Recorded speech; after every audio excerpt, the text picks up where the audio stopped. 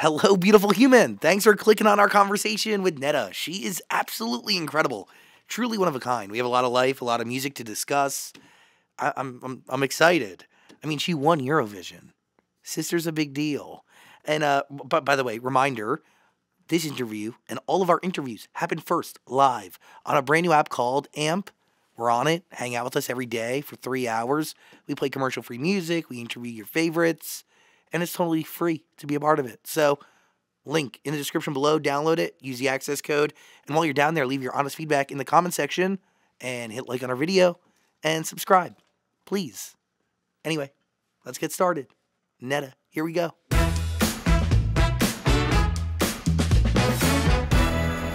Hello, beautiful human. I'm so excited because right now, hanging out with us in the studio, we welcome Netta. Woo! Hey. Wow, listen to that reaction. Hey. Yo, people are excited to have you here.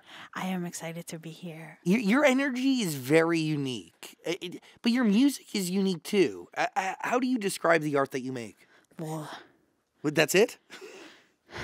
wow. It's like you take like the way you describe the Powerpuff Girls, like sugar and spice and everything nice, and a lot more sugar added to that, and there you have it. There is, when you say sugar, I think chick flicks and breadsticks instantly for some reason. It's one of my favorite lyrics of yours. Do you have a favorite lyric of yours? My favorite lyric. Wow, I'm surprised with all this. I have now a song called "Dumb," and I have a phrase that I like that I wrote. I got a liquid brain, leaks out my ear when you say my name. I got a GAD and a PhD. When you speak, it flows down a drain. It describes the certain feeling, kind of like I feel right now. Like, but you're asking me questions, and my brain is absolutely liquefying, and I'm trying to gather up like the whatever's left of it. What has been going on? Put it in a cup, and like, okay, yeah, that's my thought. Well, I thank you for giving us what's left of your brain. But You're very welcome. You've been busy. I'm assuming. I mean, you're here in the States. You've been doing a lot of work, a lot of shows. Yes. Are you on a full-blown tour? I know you were just in New York It's City. not a full-blown tour. I'm doing like I had like 2 very successful shows, and I'm so happy to say that we're successful. That we're insane. I wasn't expecting it to be this way. I had like 2 very good shows in New York, and I'm about to have them. About to have 2 shows in LA. I hope they go as well. And I'm starting slowly, like really carefully dipping my toe in the U.S. waters. I just I wanna see what happens, because 4 years ago I started making pop. Before that I was making very indie blues music, and pop is like a dirty word for musicians. I was like around the jazz circle, and when I came out of as a pop enthusiast, I gave up a certain circle of people. Yeah, like a certain crowd. Like I gave I gave up on, like, I was dreaming to perform in like festivals, and like I had like very small dreams, and then it changed completely. How does it change? Is it you getting on this one competition show that you end up getting voted off of, but you get saved by judges, and then that turns into Eurovision? Yes, it did. Well, quite before that, I was doing a lot of blues and a lot of indie and a lot of actually avant-garde music. But would you say that avant-garde still exists in the art you make today? But like, how do you define pop music over jazz and what you were making before? Is it song structure? Is it the instruments you choose to use? It is how wide it is. When you do avant-garde, you do what is saying when you do avant-garde? Like when I did what I did and I worked with the musicians that I did, it was appealing to a certain kind of people. And it could it was so good and so much fun to make, but it didn't have a lot of people that could understand it and that could listen to it. And when you do pop, it's like you're giving up your defense mechanism, and you're very vulnerable. You're opening yourself up. And when you do something that is so wide, then you don't know what to expect from a crowd. When I was a little girl, I was bullied a lot, and I was always told, "You are not popular. You are not a part of. You are not pop." So I found my little niche, and I stuck to it.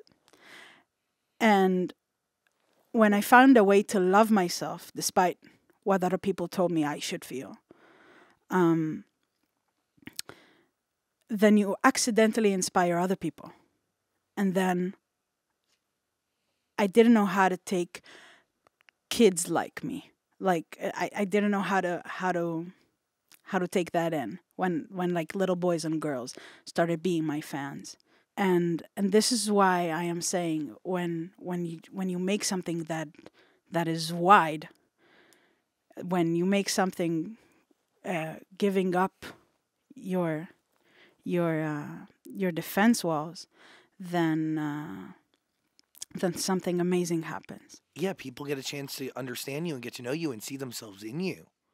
And then people like you, feel connected to you, and then somebody who didn't have a community now has one. And yours happens to be global. It happens to be you won. Accidentally. I mean, you won the biggest song competition in the world. That happened.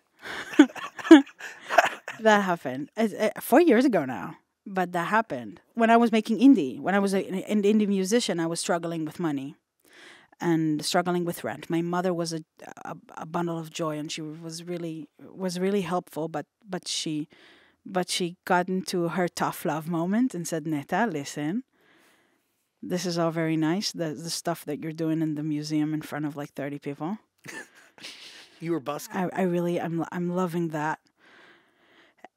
But maybe it's time for you to go back home." And this is like I don't have a driver's license, so going back home means not being a musician anymore. Like, because you're not a part of like the scene happening like in the main city, which is Tel Aviv. So I needed to do something extreme in order to like get into this do or die moment. Okay, I can give up on music at any point, but to get back to music would be so much harder. So I might just give it a go, and I decided to go to this reality TV show. And for me to stay protected in this place, because when you go to a television show, the personnel that works there usually works in patterns. Okay, so she's the fat girl who's they're fitting very you into sensitive. So stereotypes yes, to so build the okay, show. so she's gonna be the Adele. Okay, this what's gonna happen with this girl. And it was 4 years ago. We're talking about the before Lizzo era. Nothing existed like that. And I knew what I wanted. So I had this looping device, and I knew how to beatbox because my brother was a drummer. And he was doing that a lot, so he taught me. So and he's the person who brought that device into your life. He taught me how to beatbox, but the device was me watching Kimbra on a YouTube dive and telling myself, okay, if I buy this, then I will rock. Is that one of the? I mean, must be one of the most powerful investments you ever make in your life. Probably. And but you sing to also make it through the IDF. Yeah, that happened. You sang to make it through the Yes. Israeli Defense Yes, Force, yes, which yes. because everybody who lives in Israel needs to serve. Mm-hmm. But were you born in Nigeria? You're jumping I want to know. into a lot of what then we'll get back to the show. I was born in Nigeria from when I was an infant until the age of 6 or 7. Sorry. And then you moved to Israel. And then we moved back to Israel. When I was in Nigeria, it was actually very, very interesting. I grew up in a school and in an environment where a lot of international kids were there. So I was in a classroom with a boy from Japan and a girl from Mexico, and That's awesome. like all these cultures and colors and tastes. They were all like, everyone brought their lunchbox. Imagine like how amazing was that, because everybody came with their language And their culture. and we had 2 Nigerian kindergarten takers. One of them I remember very vividly. Her name was Mrs. Baja, and there were actually I didn't realize there were physical differences between people because we were so different from each other. And I was a social leader, and I was very, very popular, and I was, and everybody expressed themselves, and and we all celebrated each and everyone's culture. The teachers were so good. It's such an important thing to be to have good education. When I came back to Israel, it was very sudden. It was like my mother had a fight with someone in our neighborhood, and we flew, like she had it, and we flew to Israel, and then it was first grade, and then I realized with 40 white kids in a classroom that you are the fat unibroad kid with the accent, was also very, very sensitive, and that's a big weakness. So when kids label you, it sticks. So for years I really believed everything that I was told. And does it hurt when producers of this reality show are trying to label you the same way kids labeled you in the first grade? Sure, but I was already. You wore the badge? Were you wearing that badge already, or did you wash it at a certain point? I didn't. I don't mind people labeling me as long as I get to do my thing. When I don't believe these labels, then it don't matter. But when you're making avant-garde jazz music, does that label? Are you even reminded of that label that like society gave you, because it is so? Do you get? I love that label. I loved. I thought it made me a part of something. All that I long for is to be a part of something, always. But when I realized I do not belong in those genres, it was heartbreaking. But I said, like, I couldn't make a living out of any of it. If it doesn't happen in my own way, if it doesn't happen like, if it's not labeled Netta, if it's not me, I can't. I was auditioning for so many different acts. I tried to sing backup for so many singers. I tried to do jingles. I tried to I tried to sing in weddings. The brides didn't like how much attention I was I was getting. I literally tried anything, and I was too much and I was not right for anyone. And it was heartbreaking, because all I wanted to do was make a living as a musician. All I wanted to do was be normal, to be a part of something. The reality is, like, who you are is what makes other people feel a part of something. Which is great. Your quest was to fit into somebody else's box when you're the person who should dictate what the box is. Does success like that not prove any of that to you? And right now I'm very happy in where I am and with whom I do music. I have my own musical family now that I work with. I have my partner Avshalom, and I have my Nadav. We together we conquer we conquer the obstacles, and we do stuff our own special way. I have like a posse of people believing in me, and I am so lucky, really. We're just, we're just doing our thing. We're not uh, um, we don't like the labels. Well, you said happy, but you didn't say you're successful. Do you not feel like you're successful? What is successful? Well, I mean, how do you see success? How do you measure it? When I say like I had 2 successful shows, the energy that I had, that I got from people, the crowd that I saw there, how much they knew the lyrics, how much it touches them. I went to meet them afterwards. What they told me is where I want to be in my career. But you don't feel like you're there? I feel like what is there? What is like what has made it? What is successful? It's a journey. It's a whole, I don't ever want to say I made it, cuz what is it? I don't want to seize, I don't want to stop being excited over like the next thing. Like I do take a moment to be proud of myself. I do take moments to be compassionate about myself and forgive myself, because I'm obviously too hard a lot. But How so? How are you? In what ways do you judge yourself? Do you judge the music you make? of course, this is why it takes so long to release it. Really? Yeah. How long did it take you to craft a song like Toy? Toy wasn't actually mine.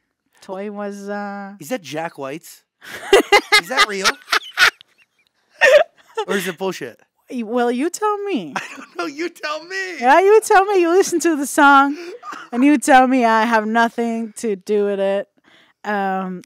Although I do think that Toy sounds like nothing, really. No, there's nothing like it. So Toy sounds like nothing. So to say that, no, I don't think that there's a connection. But when I listen to it after, I don't know. It sounds like nothing. Toy, what Toy did in the world and its achievements and how it changed people's lives. I don't like this to be the association of it. It's too big. It's not when we talk about Toy, this is not the stuff that we need to talk about. how about CEO? That's also Jack White's. Is it really? No. Oh, I was gonna say. No lawsuits in this one. No Well, lawsuits. CEO is incredibly empowering. Thank you. I did it when I needed a pep talk. I really did. At what stage? But it was post-COVID, mid-COVID. We wrote it, and I really needed something to remind me how powerful I was. I felt absolutely powerless. I was doing videos. I was doing a web series called Netta's Office, and it was so much fun making it. You did covers. Yes, it was me. Alongside covers, I was improvising. I was toying with my devices and with music and with musical ideas that my fans gave me, using their comments as lyrics and as ideas for stuff. And it was like an open channel for me and them. I loved it.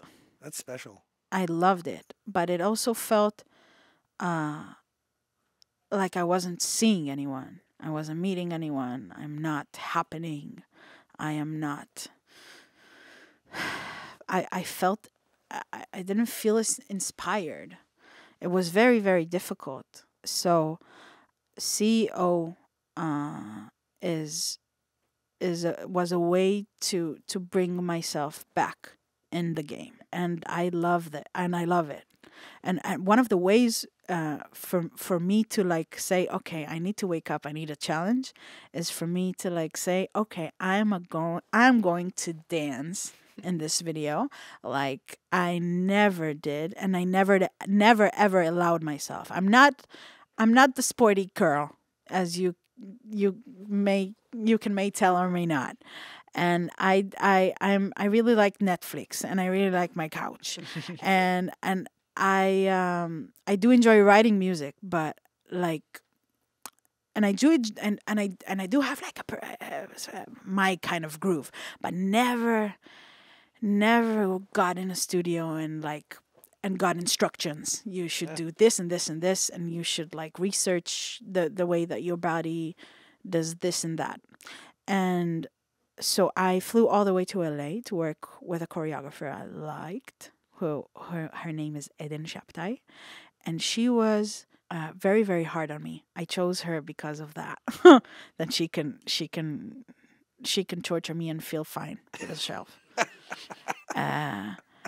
And I loved every minute. What do you learn about yourself? That I'm stronger than I think, and I can do anything. No, I wrote this song for me to feel this way.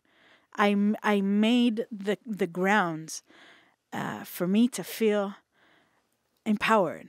Also, the whole procedure of making this song and making this video empowered me. It was all for me to get back to myself. I loved every second of it, and to think about that it was shot in Ukraine, like 60 or 70 Ukrainian dancers and actors, and not to speak of all the camera crew and the production. They all gave so much of themselves. It's not the only video I shot there. I shot also Bassa Sababa there as well. Which is one of your biggest hits. One of my biggest. Wow. And I love Ukraine so much. And for everything happening right now, it breaks my heart for all my friends writing that's the situation there. It's unbelievable. Music is genuinely global. I mean, it is a language that is totally universal. Is that accurate to say? Like, I guess so. When you choose... No, it's not a choice. If it's global, it's global. I mean, even the success of your records, they're heard a world over. I make my music in English, but I don't... Not all your records are in English, though. A lot of them. It's kind of like... I'm also known where I come from as an English... But is it English? Yeah. I am an international artist working from a creative space in Israel. I don't think that to try to be something else is beneficial. I know a lot of, to have success in the US is like a dream where I come from. Because when you make it here, you make it everywhere, right? True. And a lot of people that I know, we grow up on this culture. I grew up on Aretha Franklin and Erykah Badu and Ray Charles and Christina Aguilera and Beyonce and Fergie. I grew up on these people. I grew up listening to their songs. I grew up mimicking their sound. What a lot of people that I know are trying to do is to get closer to this sound. And what I figured out, I've tried to do that for a very long time. What I've learned is that you have to bring you. You have to bring you. A lot of people are ashamed of their accents, and they're ashamed from the musical background. But I love my language, and I love my musical heartbeat. When you're being yourself, there's no way people can duplicate you, or you. Can't I work so hard for for my music to sound mine. I need it to be fresh. I need it to be mine. But it's I- really an extension of who you are. I mean, you needed CEO before the world needed it. Yes. Is it wild that the same feeling you got from that song, other people get from that song? It is. It is wild. It is wild. I think I am also making a lot of breakthroughs as like a songwriter. I had a big song written for me, which is Toy, because I was in a situation when I needed to go to Eurovision because I won a contest that I didn't think I'm gonna win. And from that moment, when your first song is a big hit and you're a songwriter, but it's not yours, it's a pickle. That's hard. It's a pickle. And when I did Bassa Sababa, when I wrote it from a very, very, very dark place. Like I wrote a very dark memory of me being 15 and secretly dating another 15-year-old, which told me that he's ashamed to date me because his mother hates fat people. And he's ashamed of being seen with me in school and people feeling sorry for him. And from that moment until I was 25, I was ashamed of dating people publicly, just to not confront the feeling of rejection of people's looks. So I wrote, "Stop, call your mama. Now tell her I'm a rhino." People have been calling me a rhino all my life because I'm clumsy and aggressive when I'm insulted. So I decided to reclaim the rhino as a pink, fabulous, bedazzled thing. And absolutely nobody got it. It's for you. Absolutely nobody got it. Everybody liked the beat and the pink rhino, and that was the thing. But does that song allow you to want to date again, or allow you that mental freedom to like go Of course. out? Like that has to be so freeing. And Yeah. No, I did it. I did it from a very therapeutical place. the song was living in you for 10 years. Yes. I needed it. I needed this song. But what I'm saying is nobody understood. Nobody understood. That's hard. And I needed I'm working still am. I don't think that I'm a magnificent songwriter, not even a good one. I am trying to make my way as a lyricist and a good pop writer. And then we did Cuckoo, which Great is record. which is one of one of my songs when I did a breakthrough in my writing process. It's more of a ballad. It is more of a ballad, and it is very brave. Yeah, In beautiful. order of like, I had a relationship at the time where everybody thought that my first relationship ever, my first boyfriend, and when everybody thought I should be happy, like, look at it, look at you, you're successful, as you say. They think you're lucky. You're saying, oh, she's lucky, she's a star. Yeah. And everybody thought I must be through the roof, and I thought I was going crazy. Like, I was really like, is that it? Is that it? This is it? This is love? This is what it feels like? I'm not happy. Chicks, flicks, and breadsticks. No, we don't have to feel a thing. I know. I like when you're holding my hand, but I don't feel nothing. I was in that relationship. It's not a post-breakup song. It was it. You wrote it while in the middle of it? Of course. Wow.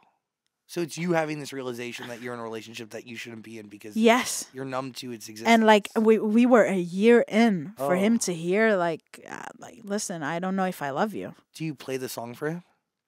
Yeah, and he stayed. He stayed. He stayed a year later. Whoa. And after that, the COVID broke us up.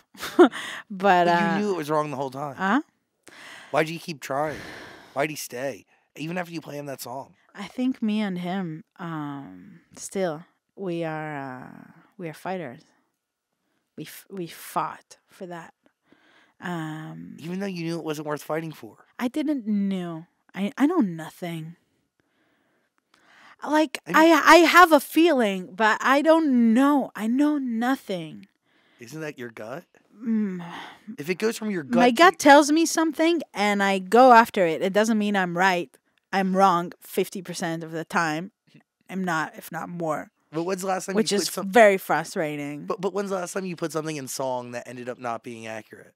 Well, that's I don't know what to say about that because when you write it in a song, then it becomes the truth. Hello? It becomes the truth. You just hit me with the order of operations on this relationship and the song came first. It becomes reality. It becomes reality. Maybe the song broke us up. By the way, A year later. I'm going to take this time to say, listen to Goodie Bag. That is the body of work that song is on. And all the other ones, there's going to be a link in the description below for you to listen to it. What's the importance of 978? It's random and important. How do those two work together? How can you be both random and important? Okay. So what happened is when I was after Eurovision, fans completely ruined my phone number. That was stupidly. It was there on Facebook from the time I was 16, and I was looking for a guitar player. and then it was like I needed to change my number, and I was like a VIP at that point, and a person from the phone company came up to my house, and he had like a tie and like a briefcase, and I was like, whoa. Yeah. And then he said, okay, I'm gonna give you a number. It goes like this: 054-978-9789. Oh. And I was like, wait, what?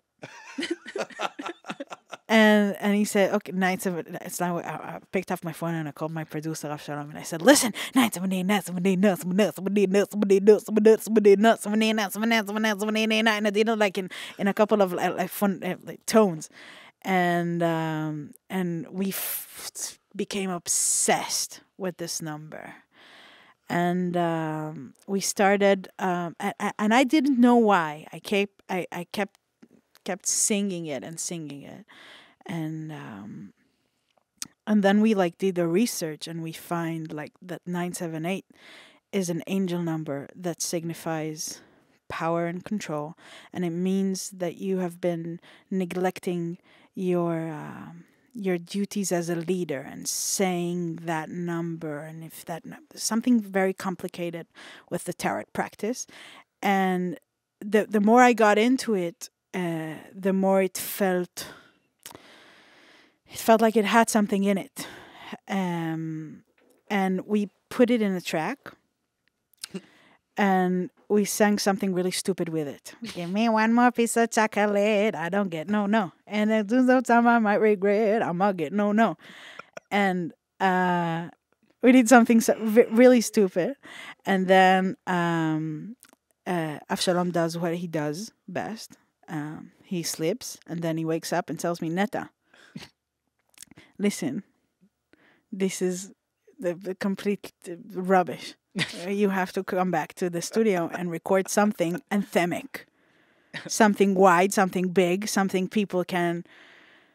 And then we had this huge fight about me blaming the world, and me understanding after this that I need to blame myself.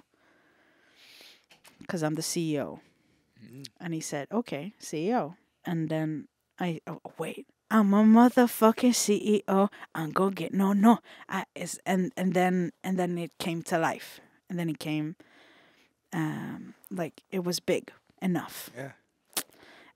We did this beautiful record with Boaz van der Beek, who is like Diplo's right hand, which is really cool. He came to Israel during COVID, and we had like a wonderful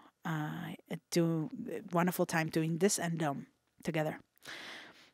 And a lot of other songs that you may or may not hear. The other cute thing about CEO is when my mother called me the minute I wrote it, and she helps me run things. She's the only one I trust, and she asked, "Listen, okay, everybody's gonna ask questions if your company's gonna name Netta. Like what do you want to name your company?" And I said, "Listen, 9789789. So I'm the CEO of a real company called 9789789. Nice. That's awesome. This is but she was like, she didn't get it at first, but she didn't get why do I want this. So it's not the actual numbers; it's letters spelling the numbers. So imagine me like asking for like a bill for something. It's all written out. Can you write it for 97897? But no, really, NI. They need to write the entire thing. Hey, That's horrible. But I like it. I don't mind every time. it's cool. Listen. Were you actually a kindergarten teacher? Yes.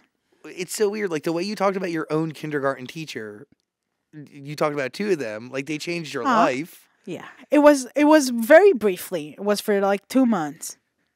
But it was a very powerful 2 months. You know, I was in an I don't know if it translates.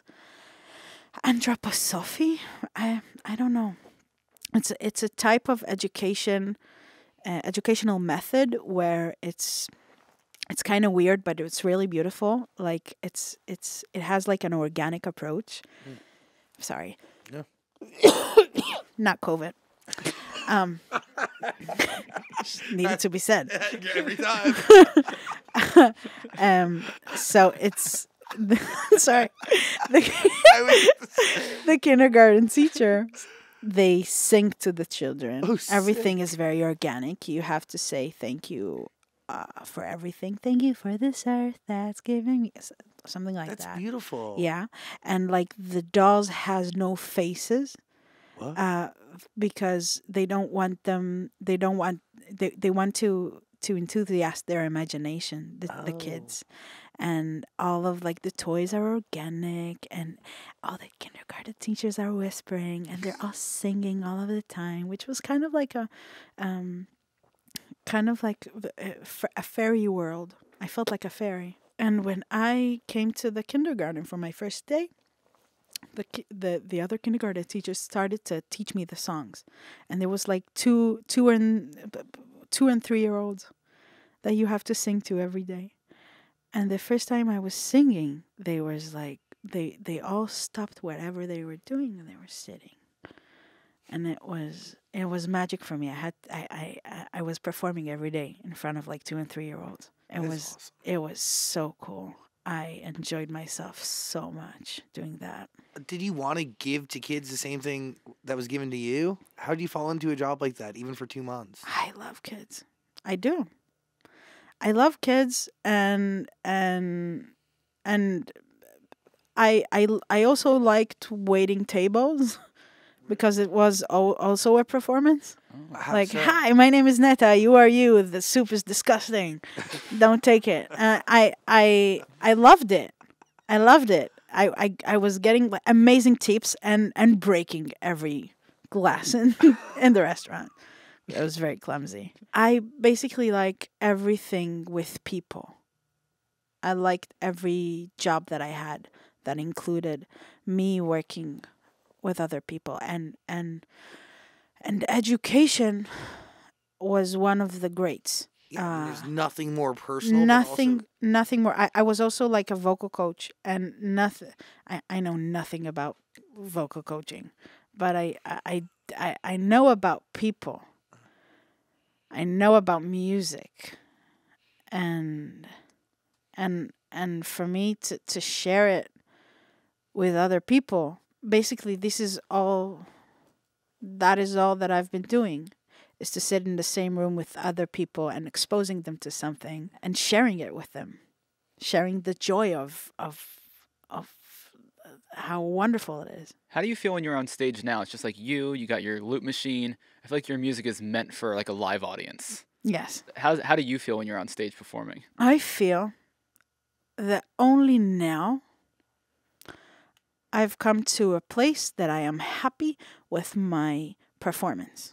Oh. It was so difficult to bring the looper into a place that it can hold a space with 100, not 100, I'm sorry, I'm bad with numbers, with a lot of people, with a ton of people. Only now I found the right group of people that I can feel comfortable with. And only now I found the sound, me and my tech team, only now we found how we should, how this data meets speakers. And, basically the looper, if I get really techie, then there's like a left and a right. Out, and you record bass, and you record drums, and you record like other 3 vocal lines, and it all comes out of like a left and right. So it was very difficult for me to understand how am I, what am I to do. First step, we used 7 loopers on stage. Whoa! Just to split them, and it was the amount of malfunctions was crazy, and right now we have cracked something which is really amazing, that that some of the vocals, like specific vocals, come from me, and specific vocals I record to a computer, and the live band is supporting me. Yeah, you mesh all together.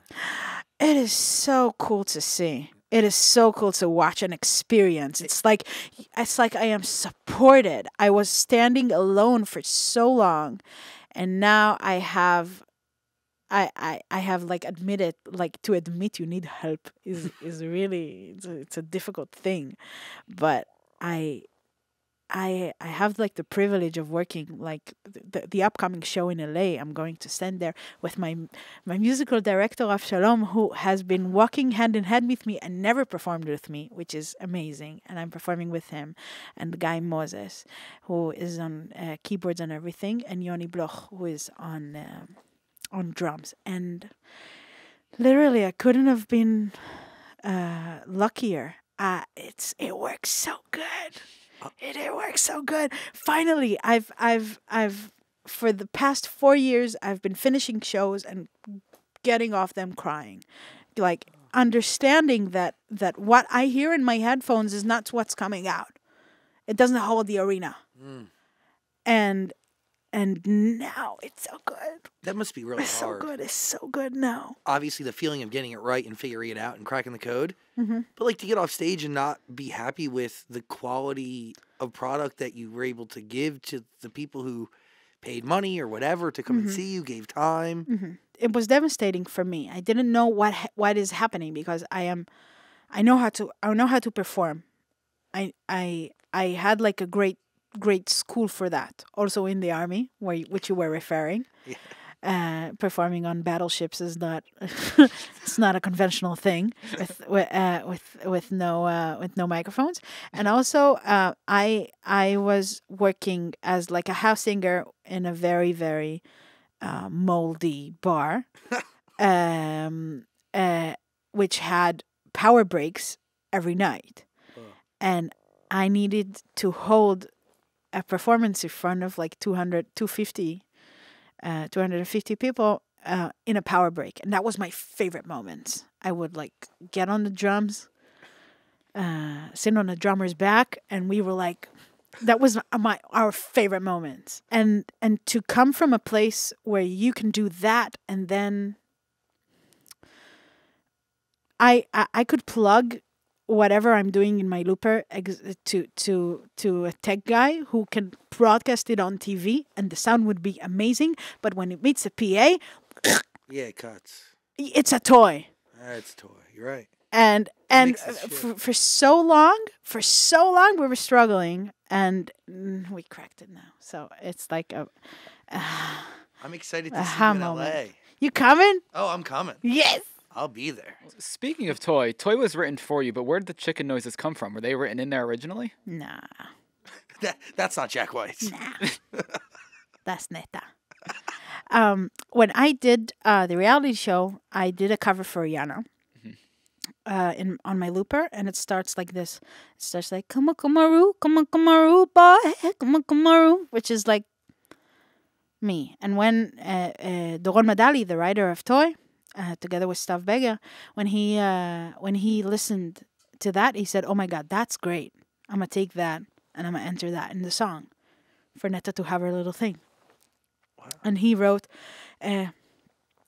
Bada bada boom bye, which is kama boy, and I said, okay, if that's me, can I make it mine?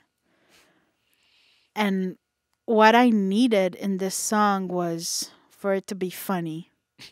It was way too serious. It was too campaigny. It was a campaign for like for me. I felt like I was supposed to sing something that I'm forced to, and I needed humor. I needed humor in it. I needed for it to feel like it's not real. I have jazz education, and whenever I needed to like to copy a saxophone player, I did my own scat language. Really? Yeah. Sweet. For example, like I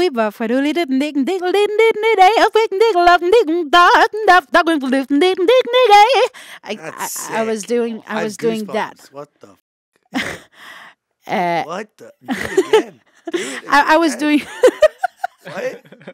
So I was doing that, and then I was like, okay, if you did that, can I make it mine? And then I started, and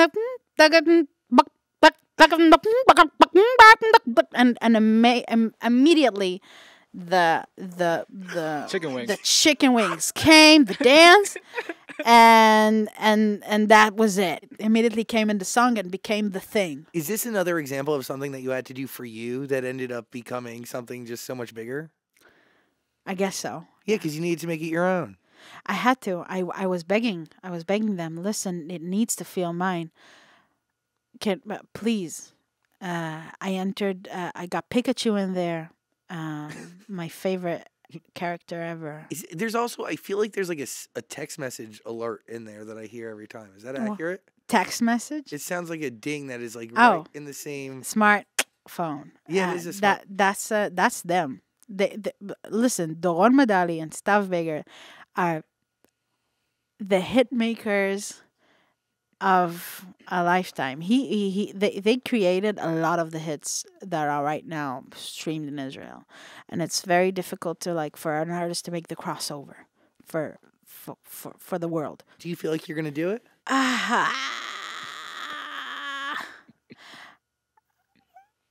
I don't. What is it? What is doing the? Didn't you say that it's already happening? It is. It's in what? process, Listen. It's what needs to happen. Needs to happen and will happen. You just got to be yourself. I am. If it's not happening, I won't be mad. It's okay. Yeah, I can still go back to being a kindergarten teacher. I'll be great at that. I know that. It's awesome. And it's about making music. It's about sharing it with other people. It's about giving energy and getting it back. It's about this. The minute I understood that I belonged to this profession was I was singing in this reality show that we talked about, and all of the judges were giving me like the finger. I don't know if Is it the good finger? it's like the naughty. Oh, shame on you. But it's not the dirty finger. Okay, It's the like not, shame on you finger. Not F you, but shame on No, yes. And I was devastated because I thought I brought it. I talked to the TV people and I said, listen, I really want out. I am experiencing something. I know it's mine. I am not feeling very happy with what I do. I'm not feeling very happy with how I might be put out. And I went out. And I realized at that moment that I might be hurting myself.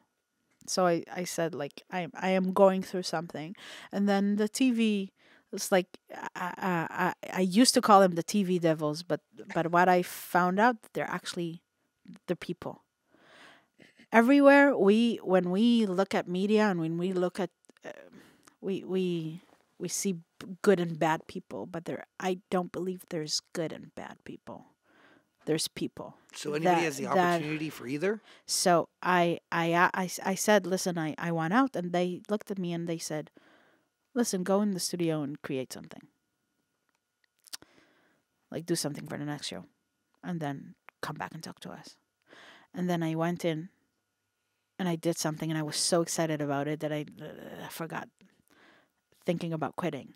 So creating gives me so much joy and so much it resets me every time that I think about, like, I need to re-choose music. I get in the studio and then it's clear, hey, I should do this. That's a sign that this is what you're meant to do. And again, doing something for you first, then ends up working for everybody else. Exactly. What do you so think? Smart. Are CEO and Dumb connected in any way, or did you just decide to release them at the same time? Well, they are. Because they end the same way. What? They end the same way. They are. First of all, they're made by the same producer that did it with us, whose name is Boaz van der Wiet. And they are connected because I feel like one of them which is CEO, is very, very, is supposed to emphasize like the control, and the other one is the loss of control. Is when I can't and when there's a malfunction. It's like it's embarrassing uncle. Dumb as CEO's embarrassing uncle. And you have a new single coming April 14th, yeah? April 14th it is? Is it? Is that wrong? I don't know. Oh, am I wrong or right? April 6th. Oh my god, it's this next week. I've lost all track of time. Wow, we're saying it for the first time then. April 6th. I have a song coming out April 6th. Sheesh. Does this start a whole new era for you, or? I think it does. It is. We're starting the Playground Politica era. And it's a whole album that I wrote, giving a lot of how do you the word in Hebrew is dagesh, giving a lot of giving a spotlight to the experiences I had as a child in Nigeria. A lot of my music, because of its colorfulness and craziness, might seem childlike, but this is actually how my childhood sounds like. My childhood in Nigeria. This song, actually, it's called I Love My Nails. Doing nails is an amazing metaphor for choosing you, for doing something for yourself. This year I experienced rejection. I loved a boy a lot, and he didn't love me back. So I wrote this song. Like I am saying there, you will never love me like I love you, but I don't care because I love my nails. Which is stupid, but very deep for me. Again, me and my my stupid brain But that nobody gets. yeah, but everyone ends up getting. You say that nobody gets it, but like the truth is, like those who need to we get it, we get sh- it. we will see. We will see if they get. But the song is for me. It's magical. It took us about 4 years to get this idea down.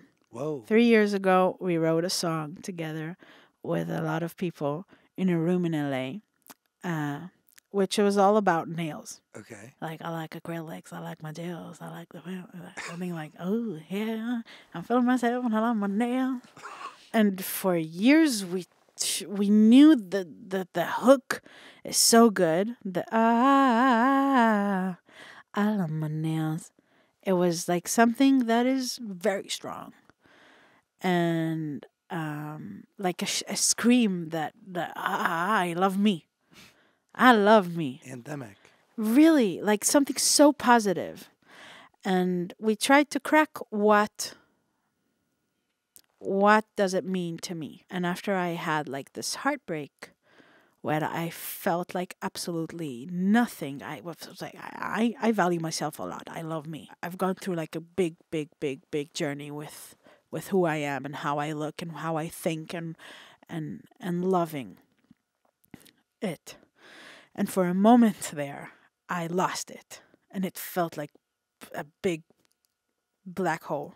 And this really picked me up when I went and did my nails, and when I went and did something for myself, and it's a cute metaphor for that. I love it because I know a lot of people who are when they're down, they do their nails. They do their nails, they do their hair, they go Get a shop, they facial. do their Yes. thing. Yes, but it's things to make them feel better. Yes, And also, it's an appearance booster. And when you change your appearance for the better, it's a mood booster. it's more than that. It's like it's a way to express yourself. Truth. It's a way to uplift yourself. It's a way to take care of you. It's a sign for you that you are okay. Like it's like I can step out of my house. I don't know how to explain it, but it's so deep for me. get it. it's so deep for me. I met the other day a group of women that are called the Long Nail Goddesses. They have a salon in Jersey, and they have the longest nails in the country. Of course, it's in New Jersey, Mm-hmm. the greatest state in the nation. They meet every month. They gather and they have like I hope people can see this. They have this long nails, natural, and they all meet and they share tips and more than that, they're a support group. They're a community for each other, and it was so emotional. This visit, I have long nails. I looked like a biter. Amongst them. And they did like this initiation ceremony, and they bedazzled the shit out of my nails, and I felt it felt so good, so good. And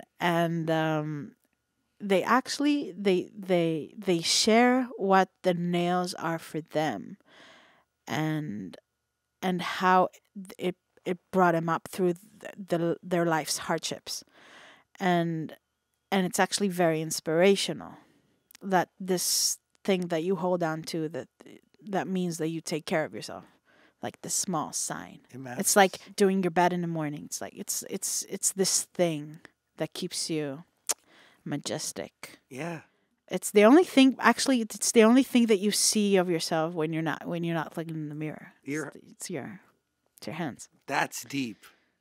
That is deep. And I do my nails. You do your nails? Yeah, I don't. I mean, somebody does them, but yeah, I do. Ooh. I keep them nice. Yeah. Wait, I can't see. Can you like? I got some art. I'll show you later. Oh, Yeah. I love it. Yeah, I do. I've done some crazy sets, and to be honest, like it makes me feel whole. I feel you. Yo. Feel complete. Yo. Feel it. I'm so happy for you that you're doing your nails. Thank you so much. I love your nails, by the way. Thank You got you. gems and stuff dangling off of them, and you casually were doing ASMR into the mic, not even knowing. I actually entered the percussion that they do in the song, like the Oh, Oh wow. with your nails. yes. So They actually, your nails feature on the nails record. of course. Duh. I'm sorry. But I have to say that somebody did it before me. Her name is, you might know or might know her. Her name is Dolly Parton. I heard of her. And she, you've heard. I think so. You kidding. know her. Yeah. She's so indie and avant-garde. She's so indie. I've said her shoulders. So she has that. I didn't know that, which was What song is it in? 9 to 5 Oh, which is one of the greatest songs of all time. of all time. I mean, When really. you hear at the beginning, That's her nails. uh-huh, Wow. that's Dolly. So I'm doing the Dolly Parton in my song. You're paying homage. Yes. Basically, that's what it is now. I love it. April 6th, that record is dropping, and please, Boom. you got to listen to Goodie Bag. Go back, do your research, prepare yourself for the new era. We're gonna put a link in the description below. Final question, Daniel. What do you got on your agenda? Anything? Well, two things quickly. Do you plan on singing in Hebrew more in the future, or no? Way. I never say never. But right now, I don't know. I think I have this big thing coming, and I am super excited about it. I try to stay focused. And the last thing is, how do you learn to beatbox? Because you're very good at that, and it's not always easy. How do I learn to beatbox? Yeah. Well, it's like my brother was a drummer. Yeah. He still is one of Israel's best drummers, and I do a very lousy one. It's a very no, it's not very good. It's I don't like my bass, but I am a singer, so I do the humming. Meanwhile, that I do it is cool. But do you hear drums and just think that you can imitate? No, I that? have like 1 or 2 beats that I can do. Oh, that's it. Oh, let's Okay, hear it. got Let's hear one of them. Okay.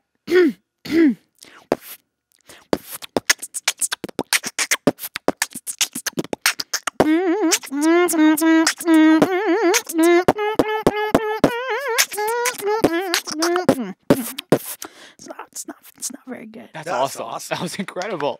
It's not very good. Thank you so much. I'll be here all week. Doing lousy beatbox. That's your show now. No treble beatbox. Pedals gone. Just you want to catch you beatbox.